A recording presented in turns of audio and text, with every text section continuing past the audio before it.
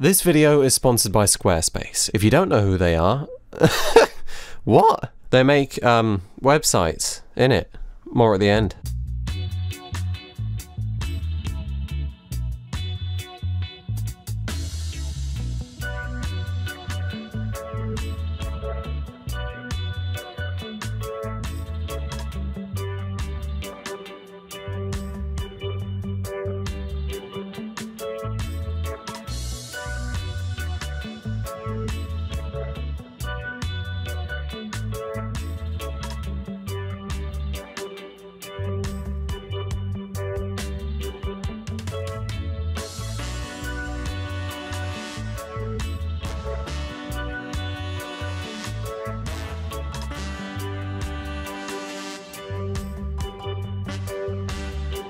Hello my young Padawans and welcome. We're going to be looking at Jedi Fallen Order in depth, and we're going to be taking a chronological path through the game, discussing what becomes relevant when.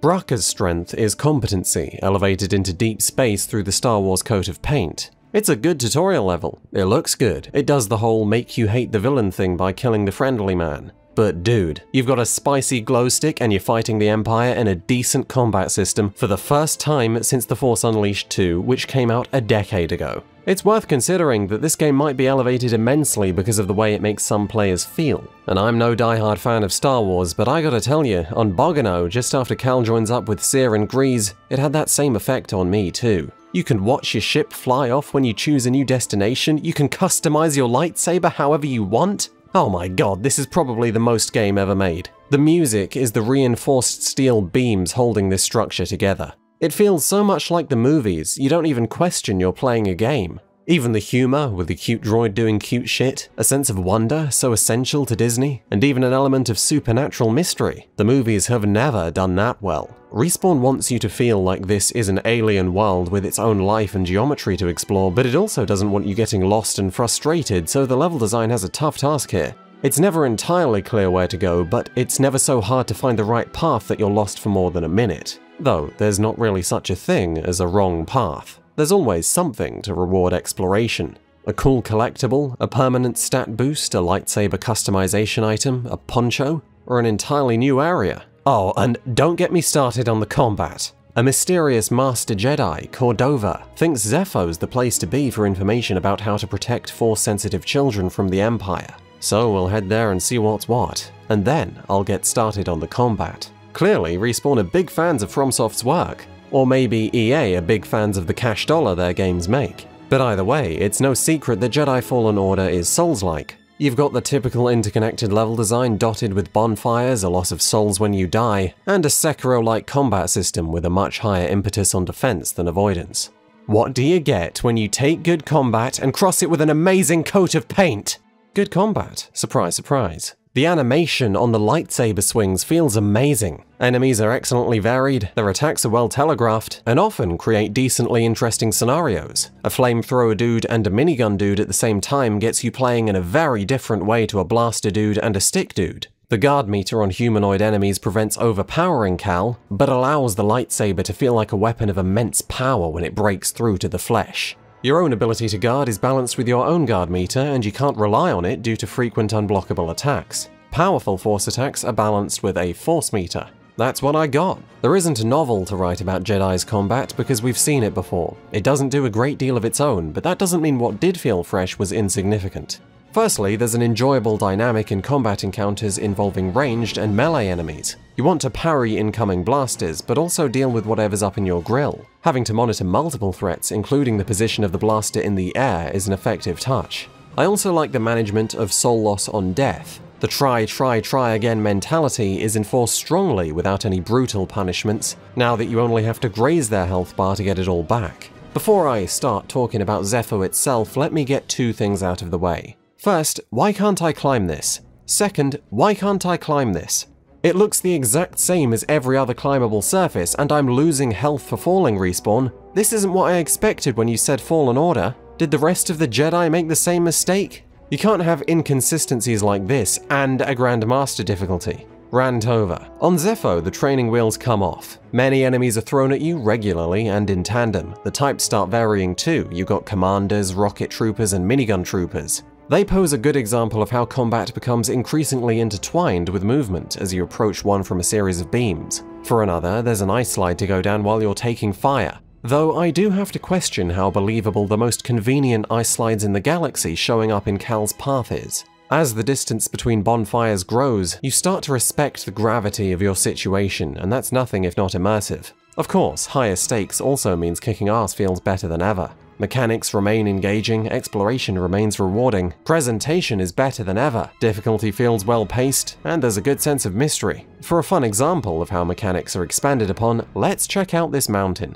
It's often that you see giant cracks that knock you off ledges in video games. Navigating them is much the same tense affair here, but they also do something a little extra. Your only force power at this point is freeze, so they hide a chest in the machine's path. You get a tiny window to freeze it and make it over.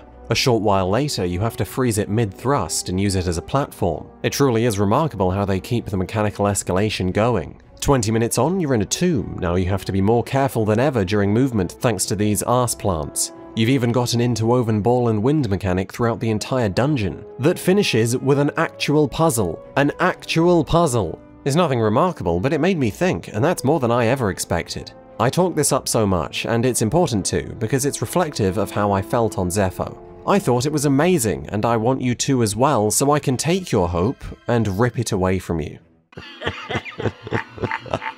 If you haven't played this game, you've probably noticed something. If you have, and you're with me on this, you'll know the transition from wow to somewhere above boredom is a lot smoother than I make it out to be. The problem is, unsurprisingly, the pace of escalation slows as the game goes on, so it can't keep distracting you from how fundamentally unoriginal Fallen Order really is. This game's a mix of just about everything. It combines Souls-like interconnected level design dotted by bonfires with Metroidvania-esque item usage in the same way as Darksiders 3, where you gain an item later in the game for use in areas earlier. It does puzzles like Darksiders, Zelda, and Tomb Raider with a couple key mechanics relative to the location, in combination with items, which in this case is the Force. Combat is just like Sekiro with guard meters and a higher focus on defense, while Force push and pull feels straight out of control. Movement's almost a carbon copy of Darksiders 2 with wall running, vine climbing, and ledges, but there's also some Uncharted in there with the rope swinging. Even the mystery's been done before, an ancient alien race that mysteriously disappeared. Boy, you can actually hear the same composition style when Fallen Order's doing its supernatural wonder as you could in Titanfall 2.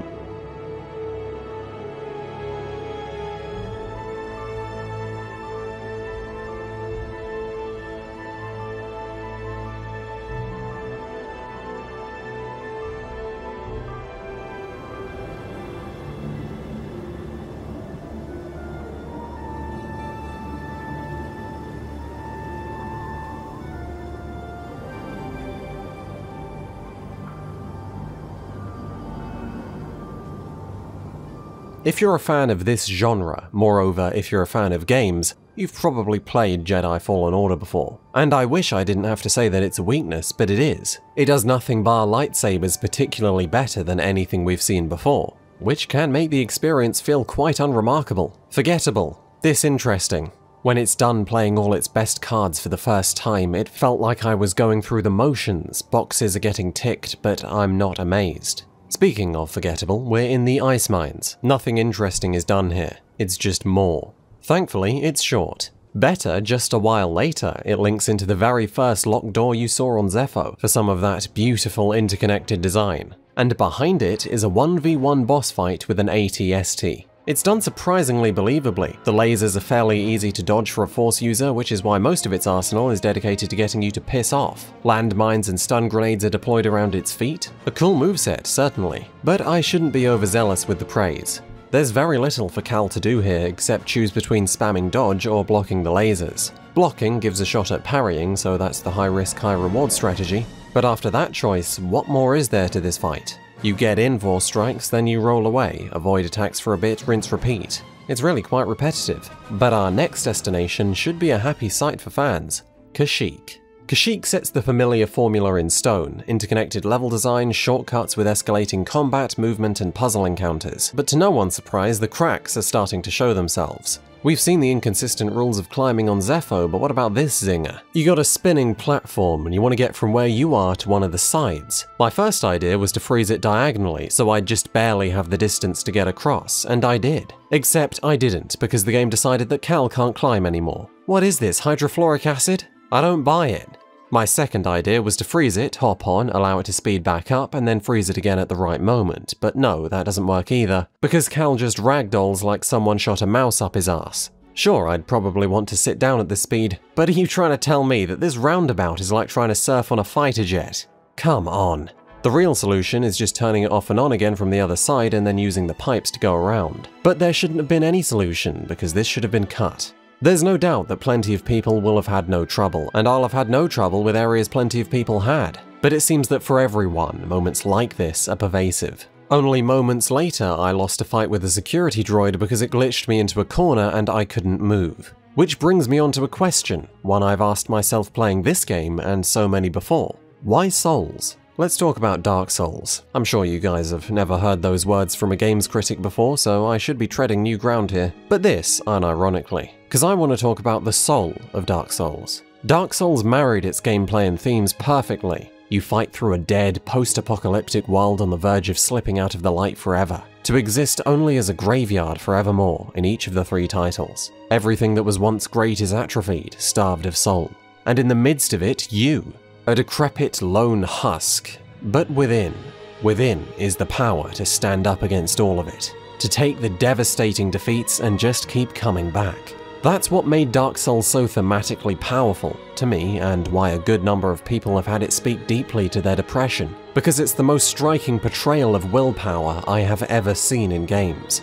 Just keep fighting, never give in. It's expressed both in the lore and in the game. I don't know if Demon's Souls has the same power to people, but my point is, everything about the Souls structure enhanced the experience. It was like a trial. Maybe less so in FromSoft's later titles, but I can at least speak for Bloodborne that its lore fit the structure beautifully. You're alone because you're going out on the night of the hunt, everyone else has succumbed to the beast curse or is hiding away. And the intense difficulty works because you're meant to be in a literal nightmare, up against Lovecraftian forces. For another example, in FromSoft's work, when enemies respawn, it's always up to some supernatural cause like time dilation or nightmares or the undead curse. Now, the Souls-like genre is a big deal, and FromSoft sure aren't the only players. But so many of those so-called clones seem only to use the structure or aspects of it because it's popular. Ironically, they've forgotten that it worked so well there because of its soul. Makes sense now that I've never felt as compelled by the formula in clones as I have in the originals. Which sucks to be sure. But it's outright bad when it's carrying over Souls conventions to no positive effect. We'll start small. Enemies respawning and finding themselves in the exact same circumstances feels like Groundhog Day. There's no supernatural element to help suspend your disbelief. Getting worse, just like in Control, spawning you at a bonfire instead of at the boss serves 0 point whatsoever. You can't gain anything from killing enemies. You're just dodging past them, and if you get grazed on the way there, the frustration is immeasurable, because now you're going to start at a huge disadvantage. It doesn't encourage me to try again, it encourages me to Alt F4. It's not even just boss runs, it's extensive runs to get back to tough combat encounters. Fighting enemies on the way is fine, that's gameplay you're meant to master, but what about when you're spending what feels like an entire minute doing this stupid-ass Uncharted climbing section? This isn't proving my mastery Respawn, it's not even practice. It's a bigger pain in the ass than Johnny Sins. I played on Grandmaster, so I've got plenty to say about the higher difficulties of this game, but for now I want to address the difficulty in general. There are a lot of people complaining that this game is too hard, and as usual, a lot of that is failing to take personal responsibility. But I sympathize with those who wonder what the point was. I played on Grandmaster with 2 stims, and even I don't understand the point. You could have had a brutal difficulty option without the Souls framework. Selecting story mode isn't going to remove it. It's not going to take away boss runs or any of the innately challenging parts of Souls. Was it a good fit for Star Wars? Well, art doesn't have to be made to appeal to the most people, so I'm watching my argument here. But I can't help thinking this game could have done everything it does now better if it didn't want to be Souls-like. Now, we've got a tomb to raid on Zepho, so let's come back to that argument in a bit. There's no fast travel in Jedi. Smart, because it raises your chances of revisiting old areas. They might have a little more to them when you come back with new abilities. And it also brings some Dark Souls 1 to the table, where you're expected to use a little meta-scale navigation to find your way. The holo map is perfectly legible, so there's nothing fiddly to crafting a route. Might want to check out an old area, you might prioritize speed, you might want to reduce encounters. It's a nice variation in the gameplay loop. On that note, the pace of escalation takes a significant hit on your second visit. Almost nothing new is done with movement unless you count being able to go up a zipline, which I don't because it isn't a mechanic. It's just a means to access new areas, no different than an access key. Meanwhile, combat is only rationed these flying drones to parry. And honestly, though the Star Destroyer might be nice to look at, the primarily Imperial and otherwise grey environments don't do much for the eye. It's a fairly dull affair, but thankfully, before the tomb, we're treated to the very first lightsaber boss fight. It's been possibly, forever since I last had a decent lightsaber battle in a video game, so this is a rush. The Second Sister's movements are a joy just to look at. Everything's telegraphed well. It's a great moveset, nothing less, plenty more, but only because it's lightsabers. This is a standard boss fight, you've played it before. Now, let's have a look at this tomb. Where the first dealt with wind, this deals with magnets, some of which contain torches which you need to burn bramble. This makes a lot of sense, because as we know, lightsabers are pretty terrible at cutting things and aren't that hot at all. Often when you enter a giant room in these games, you're expecting a decently sized puzzle, right?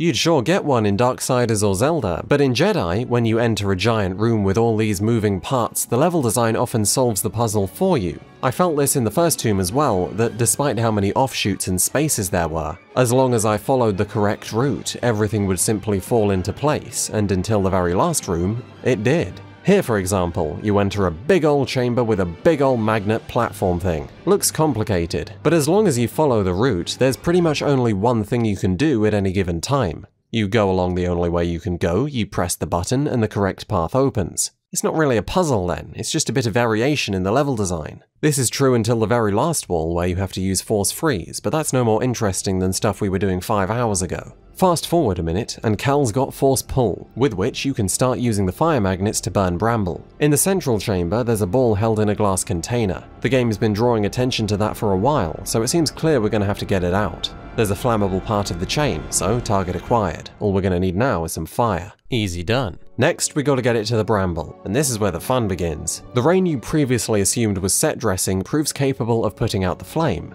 so you realize that the rainfall creates pathways. Very cool. It seems clear you'll have to get it across this small gap. So you drop it, freeze it in midair, and then collect it from the other side. But you might first assume that you could easily hop this gap, and it's really a contrivance that you can't. A good puzzle even so. From there, you free the ball and your time in the tomb is done. One interesting puzzle in an entire tomb is rather disappointing, especially since this now brings the puzzle count up to a grand total of 2. But nonetheless, that's 2 more than nothing. Game's better with them than without them. Unlike the first trip to Zepho, this one does end with a bang. Quite literally, you get your ass kicked by a random bounty hunter and wake up behind bars. Guess they watched Gotham and thought you were going to commit incel violence. Man, this game really doesn't have an original bone in its body. But I can't argue with the variation. Turns out the whole thing's a reality TV show and the finale is an arena. Sounds like fun. It's 3 rounds into a decent boss, and that's about it, which is just the thing with Fallen Order's bosses. There's really not much to say. You want to know that their attacks are well telegraphed, or that you aren't forced to depend on a single viable strategy? Well, you're not.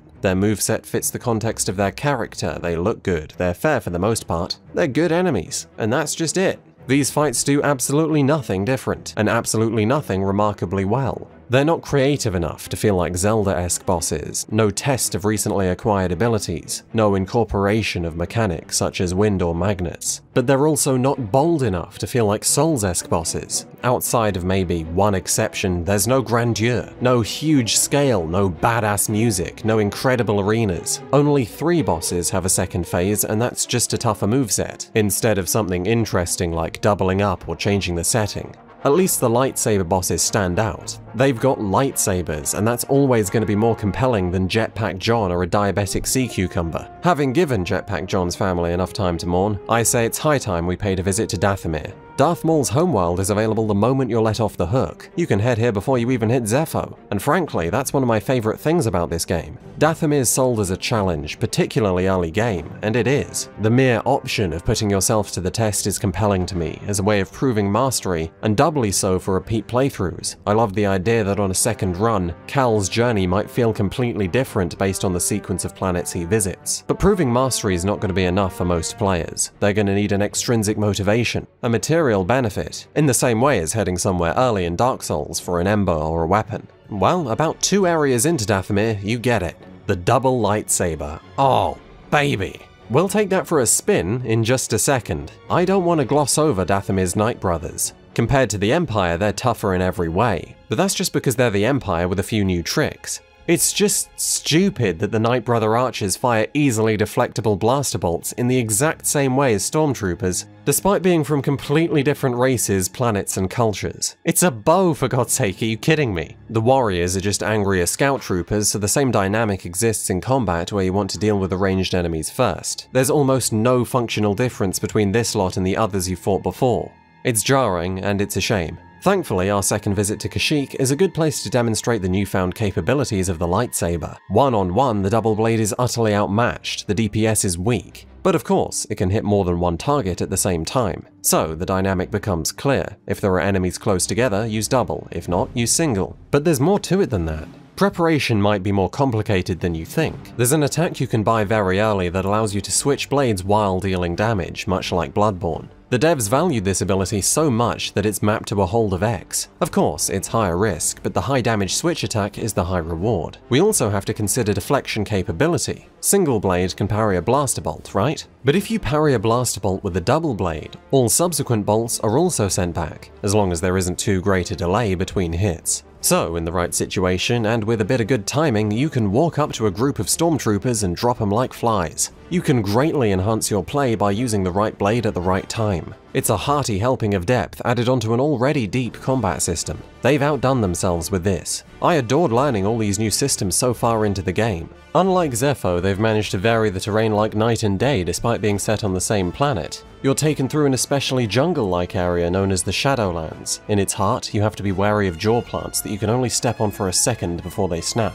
and poisonous red flowers that seek your position. It can get quite tense with a lot of them around. Kinda felt like Terraria's jungle, which is about as high a praise I can give. Oh wait, did I say something? Because the next area has trampoline plants, which reminds me of Wind Waker, so we've gotten as high as we're gonna get. Those were Michael Jackson's last words, I imagine. Fun fact, the developers cite Wind Waker as an inspiration for this game. That puts a smile on my face. The variation is at an all-time high, but it just gets better. All that water you've been swimming through? Well, now with a rebreather from Tarful, you can swim within it and explore the depths. In contrast to recent events, the game is now doing a fantastic job of preventing things feeling stale. But there is one thing I take issue with. There's not been much to say about the story so far, but since we first arrived on Kashyyyk, we've had the singular objective of meeting Tarful, a Wookiee commander who could supposedly help us uncover a Zepho artifact. And what is our grand meeting with him like? It's not even a cutscene, he just meows that we've got to reach the top of the origin tree. Right, well, that was the most anticlimactic meeting I've ever had. Why didn't the writers just have the origin tree as your destination to begin with?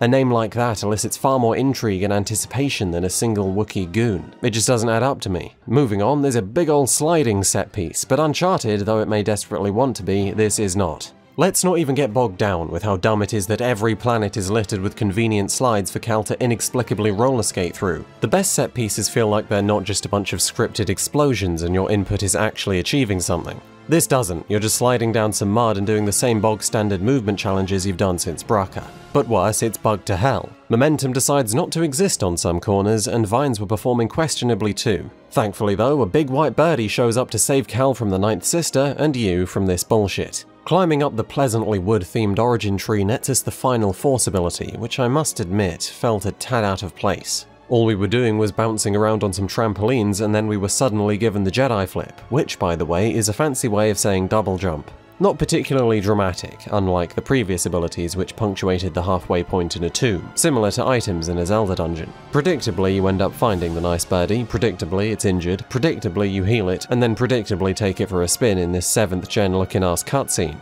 Music is second to none, but this is painfully cliché. It just doesn't have the same effect when you've been through this routine 350,000 times. Since we never saw her die outright, the Ninth Sister rocks up in the most obvious setup known to man. She's a good fight, but disappointingly low-tier waifu material. What's been interesting about visiting Kashyyyk again also carries over to Dathomir. Night Sister Merrin takes offense to your demonic force magic and sets loose a horde of zombies. Zombies.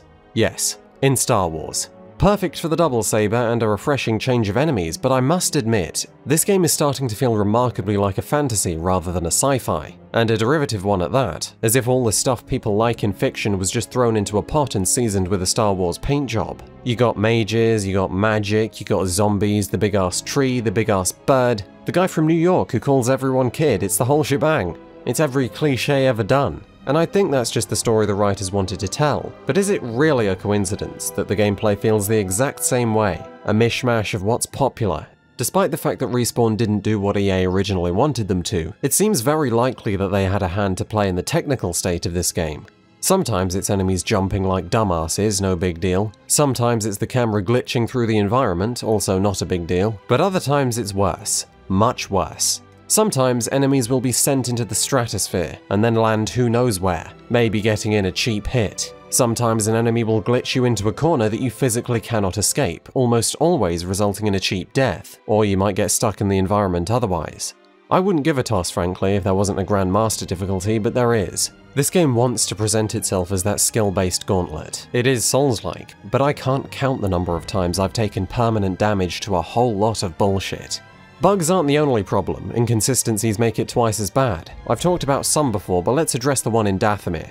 You've been taught that you're immune to fall damage, right? So why can't I jump down here? I can jump down the next, almost equally far drop just fine, but not this one. Sure, it looks like that might be skipping, but that's not good enough. You can't arbitrarily put kill zones in areas a player might assume they could get to, thanks to lessons you've taught them. Or maybe you can. You probably could, but failing the platforming in this game comes with a good chunk of health loss, and that's just not acceptable when every mistake counts. Brings me back to the pervading question. Why is this game Souls-like? What does it gain from going down this route? I'm seeing no answers. Dathomir is the perfect place to make this point, because I don't believe it was playtested. Following a later fight with a big-arsed beast thing, there's a short and pointless box puzzle that requires you to pull over a box and use its height to grab onto a ledge. After that, it's an archer's gauntlet, where all those bugs and inconsistencies I just covered show their face. If you respawn, you have to move the box all over again. That's not punishment, that's contempt. You could say that there's not much difference between bonfires and checkpoints, but bonfires absolutely encourage bad placement, because they're going for the hardcore sense of a great trial between them. In the section right after, there's a beast glitching out in the corner, and then I'm clipping through the floor. I know Dark Souls 3 pulled this trick once, but the whole surprise routine this game does with an enemy hidden behind a corner is cheap the first time, insufferable the 10th. The plunging attack is too inconsistent, and worst of all, when an enemy glows gold, you can't see the red glow to indicate an unblockable attack. That also applies to bosses, and I'll tell you what, I haven't had a heated gamer moment in years, but that pulled it off. Just to avoid the impact wounds from being pounded with bullshit the entire game, I truly think the game is better on Master. Glad that I mentioned bosses, cause wow! A big open room completely flat and surrounded by walls? Well, bugger me if this isn't a boss fight. Gorgora is a strong fight, but if you fought a bird before, you fought this. It tries to smack you, but it gets stuck, so that's your opportunity. Sometimes it gets angry and uses wind as a ranged attack, or swoops across the arena. That's really all there is to it. It keeps you on your toes, you can't exploit. There's nothing to complain about here, unless you count the fact that other devs could probably claim copyright. The bird leaves with a little health left on the bar, so maybe that's the third puzzle. You've got to decide whether or not it's gonna come back. This is some mastermind level shit right here. So yeah, it comes back, and this is just embarrassing. You're meant to climb away from the bird, but it's not as simple as that. You're allowed to go near its claws, but not its beak. Who knows why? And those rocks you see falling down? Well, in another game they'll hit you, so you should get out of the way. But it's actually getting out of the way that'll kill you, because the bird will catch up. In reality, none of the rocks can hit you, which you might have known if you had a vertical perspective, but you don't. Once you get to the top, there's a freefall section, because Cal needs to use the bird to break his fall. Logically, you have to press L2, same for grabbing onto anything else. But unlike literally every other climbable surface, if L2 is held before the prompt shows up, it just won't register. This is some crusty-ass QTE tacked onto an average boss. It seems quite clear that parts of this game were just rushed and others were given the utmost attention. Bogano? Is it Bogano? Bogano? I don't know. It's one of those. Bracca and early Zepho, these areas are next to perfection, but the bugs go on and on throughout Dathomir, all the way up until the third tomb. This one's different. It's playing with your head, forcing you to relive Order 66 in what seems like evidence of my point. This section is brilliant. The music is so fantastically tragic and you're so attached to Thanos as a father figure that the emotional impact is unmatched. Should be so, Order 66 kinda sucked ass. There's not a bug in sight. Unfortunately, Cal breaks his lightsaber because he's a fucking idiot, and then the zombies put you in grave danger, so you gotta dash your ass off-world. There's only one place to be when a Jedi is in need of a lightsaber. Endor. No. Ilum. Easy mistake, they're both whiter than Jimmy Carr's teeth. Ilum looks absolutely incredible. The quality of the atmosphere cannot be understated here. Through the excellent composition and the brilliant graphics indoors, it's truly a breathtaking spectacle. With no lightsaber, it had to be. All it's got is movement and some light puzzle dressing and firing a light through a crystal to melt some ice. It works. Ilum feels like a sacred place. Though it's not difficult, traversing it feels like a trial. And due to Cal's mental state from having relived Order 66, it feels absolutely appropriate that he would break down upon losing the only Kyber crystal to be found. In BD-1's lost memories, he finds wisdom and hope enough to stand back up and craft his saber. It felt powerful, not contrived, albeit cliché, and exciting too, because you get to choose any color you please. As we know, lightsaber color determines your views on women, so it's great that there's such a wide range of perspectives. But it's not just the color. You get yet another lightsaber type, the split saber. Sadly, it is only reserved for specific attacks, it's not a state like the double saber, but it does mark a huge increase in power. The split saber is incredibly strong, requiring only as much force as any other ability, but doing extreme damage to even multiple targets in range. Good thing then that the game puts you up against as many scout troopers as the engine can handle for you to have a little power trip. I love this whole part of the game, but it only builds on a concern I had well before the split saber was introduced, and that's force abilities everywhere, but not a drop to use. You have the overhead strike and a follow-up, lightsaber throw, force pull, force push, force freeze, air repulse, and a heavy attack and a hula hoop for the double saber, all of which consume the exact same limited force bar. That does not leave room to experiment. I threw my lightsaber maybe once or twice in the entire game. I never used freeze after the halfway point because I would only use my force on abilities I was certain would be worth it. It hurts the power fantasy. A lot. You only have enough force to start mucking about very late into the game. Which brings me back to the question, yet again, why Souls? The Souls genre has done magic, it's had weapon arts and special attacks like in Sekiro. But the goal was never to give you a power trip, no one wanted that. From Star Wars though, Star Wars is a different beast. And like I said, the fusion isn't wrong, because that implies you can only make art that appeals to the most people. But I will say that I had to try hard to feel like a Jedi, and that sucked. Having escaped Ilum and Cal having learned to let go of his guilt for not saving his master during Order 66, we can head back to Dathomir and access the final Zepho tomb. Turns out there isn't actually a tomb. You get what you're looking for almost immediately. So yeah, that leaves the total at 2. 2 puzzles. It's great. Anyway, there are 2 other things of note on Dathomir. Those are Terran Malicos and Night Sister Merrin. Malicos is a Jedi turned dark side user. He promised Merrin revenge for the deaths of their sisters in return for letting him use their magic, hence their alliance. But Merrin is untrusting, so she allows him to fight Cal unaided. What a boss fight! It's easily my favorite of the lot. Why? Because it looks good. It's got that grandeur a boss fight should. The arena, the surroundings, it's a movie-worthy duel. What more could you want? A less annoying boss run. That's what you could want. Squeezing through this arse crack for about 30 combined minutes is time I'll never get back. As for Merrin, she chooses to join Cal's bro team, and we'll go over her character soon. What I'd like to bring up now is that she's my new waifu. Why aren't more girls tattooed Russian witches these days? The circle completes itself as we journey back to Bogogano. Merrin raises a very valid point. Are we sure finding this holocron with all the names of the 4 sensitive children in the galaxy is a good thing? Won't we be condemning them to the same fate? Having let the Astrium do its work, Cal has a vision that shines some light. He finds the children, trains them up, and one by one the Empire hunts them down, slaughtering them. Just like what happened to Seer's Padawans. Speak of the devil. The second sister fight barely lasts the blink of an eye before Cal grabs her lightsaber and her past is revealed. You watch from her perspective as she's captured, tortured, and made to don her second sister uniform in front of Seer. The rage resulting beckons the dark side from Seer, that's why she cut herself off from the Force. What stands out among endless fantasy cliches is the characters of the story. Throughout the entire game, the presentation of their emotion is next to perfect, with excellent acting and these brilliant mindfuck sequences. You watch your Padawans die in this abyssal place, you see Cal turn to the dark side. It's reflective of his own fear, show don't tell taken as literally as it gets. They're written just as well. I could see the makings of a Mass Effect cast here. Cere's guilt is believable. She sold out her Padawan under Imperial torture and let in the dark side when they used Trilla against her. She failed, she made mistakes, and her actor sells all of that guilt under the skin masterfully. Through that, you can also understand Trilla's perspective. Her master having betrayed her, and also under torture, she fell entirely to the darkness. Nothing here is groundbreaking, but it's something, and it works. Something, however, isn't really enough for a protagonist. Cal is a very typical Star Wars hero archetype. A virtuous young paragon, and there's very little variance from that. There's very little depth. What there is good. Order 66 and the weight of his failure was very interesting to see play out, but it's much too late in the story.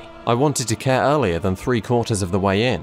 I also enjoyed the one time we see Cal utterly defeated on Ilum, where the Kyber crystal breaks in his hand. Failure is a part of the journey. That lesson felt more than just what was needed to move the narrative forward. It was far deeper than that. As I said, the door to the Third Tomb rejected him for his guilt. He failed all those years ago, he's deeply internalized that. So this message from Cordova was more than surface level motivation, especially thanks to the presentation. It was a believable development for the character. It becomes clear that this lesson of failure and moving on is the game's theme when even Night Sister Merrin learns it. She spent much of her life trying to avenge the slaughtered Night Sisters, but her hatred was built on false pretenses, and as it is with hatred, led her nowhere. In consideration of this, I think it's a very natural thing for her to want to join Cal. She's got to find a real purpose in life. She's got to move on from what's been eating away at her. So when the opportunity to do so stands right in front of her, who wouldn't seize it? That development felt believable, relatable even. It got me interested. Among other reasons. So sure, while the plot is chasing some generic MacGuffin around the galaxy, there is redemption for this story in the characters. Let's see how it ends. Trilla's got the holocron on Nur, same place she became the second sister, same place Cere was tortured. I knew this place was trouble when I walked in. It's quite clear that there's an element of finality to it. Just about every enemy you can imagine is thrown at you. It's a brutal sequence of combat gauntlets, and that felt very dramatic indeed. Even on Grand Master, cutting my way through them gave me the impression of finally striking back against the Empire. After a full game of playing the mouse. At its end, guess who? Surprise, surprise, it's Trilla, and she is, guess what, a lightsaber boss. She's got a bunch of lightsaber attacks and they're all real cool. It's a strong fight, just like the rest of them. Remarkably unremarkable. She's also got two key problems. Firstly, there's an AoE attack, which can be insanely hard to react to if she does it up close. Typically, Trilla will dodge away and initiate the attack from quite some distance, giving you a reasonable time to consider the appropriate response. Up close, you can't do that, so at least on your first time, you can call some premium bullshit. I'd say the issue here is that if Trilla gets stuck on the environment and can't make the distance, the attack isn't cancelled, so you end up with a ranged AoE initiated in kissing distance. My second problem is this dickhead droid.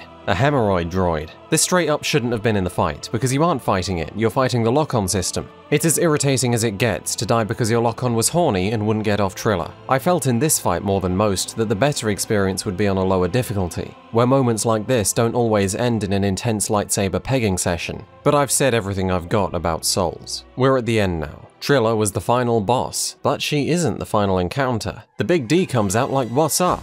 They handled this very intelligently. It's not a fight, it's an escape sequence. Darth Vader's force power tears the terrain to shreds as you scramble away. He's out of sight when you throw yourself in the elevator, building the anticipation, and then he's right back on you. It takes the efforts of the whole team just to make it out alive. Introducing a little horror element to Darth Vader is the least by the numbers element of this entire game, and it was glorious. So, we got the holocron. It was supposed to help rebuild the Jedi Order, but due to Merrin's questions and the Zepho's predictions, Cal chooses to destroy it. This way the Empire can never find them and their destinies will be left to the Force. I'm not seeing a thematic message here, and it also renders the entire story inconsequential. I really didn't like that. Though maybe Cal was right, that doesn't help the story. It's quite a dull note to end things on, in my opinion. Which really serves to back up my point, that the only worthwhile narrative beat this game's got are the people in it. I can only hope for a sequel, as long as Merrin's there, of course.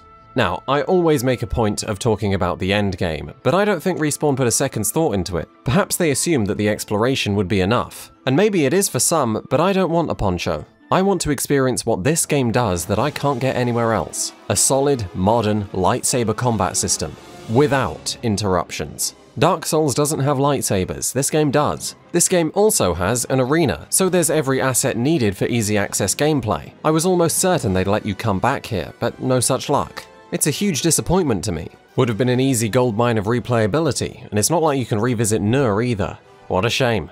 I went in with the expectation that this game would be just okay, and what I got was quite fantastic. By every measure, apart from plot and bugs, the game is at least good. But I don't have much of a passion for it. They could have called this game single-player game, the single-player game, and people would have thought it was top-tier satire. I lost a lot of love for the game as time went on, and I continually felt like it wasn't even doing its borrowed aspects justice. This game is a Souls-like, but it isn't a skill-based gauntlet, and now it can't be either a decent Star Wars story for beginner gamers, or a Jedi power trip. The combat's good, but that's just the point. It does everything that it sets out to do, but not with the soul, or even the efficacy that made it work so well originally. The puzzles are like Zelda and Darksiders, but not really as good because of inconsistencies and contrivances. The navigation is like Uncharted, but not really as good because it's janky and miles less believable. These slides, like boss runs, they just don't fit, they make no sense. I enjoyed them, but they stuck out like a sane person on Twitter. I found it very hard to love this game, and I still don't love it. But by no means do I think it's bad, overrated, or even meaningless. Proving to publishers that single-player games do in fact sell is something I'm very grateful for. It's not a masterpiece, but it's a triumph for the industry, and even for Star Wars. Finally, the franchise is on an upturn. Between The Mandalorian and this, fans are off suicide watch. Speaking of suicide, and watching, have you ever wanted to experience Death Stranding without having to play it? Well, now you can't, but you can get pretty close with my 7-hour Death Stranding commentary. I did put a considerable amount of effort into that one, so if you're curious, I think you might enjoy what you see. Be there or be square. Speaking of being square, Squarespace. I finally gave web design a go, guys. Squarespace reached out to me, so I thought I'd seize the moment. And it was a relatively short moment. I managed to pull everything off remarkably quickly. Scheduled posts is a feature from Patreon I was glad to see here. Community features provides my very own commenting, liking, and replying system, but best of all, appointment scheduling. Maybe you guys know someone who takes clients, an artist for example, or a teacher, I sure do. And like I said last year, I've been considering joining them, a small step into voice work. But boy, was I not looking forward to coding that in some other web designer. With Squarespace, I eventually opted for the flexible Contact Us feature, and it took me about half an hour. I had checkboxes, all the fields ready, it was connected to my email, I didn't have to look up a single WikiHow tutorial. Squarespace is a highly functional, amazingly accessible blend between a website's style and substance. The good news is they're offering you something too. If you head on down to squarespace.com/whitelight, you can get 10% off whatever you buy first with the code Whitelight. For the first time in history, you can be there and be square. I'll see you guys later.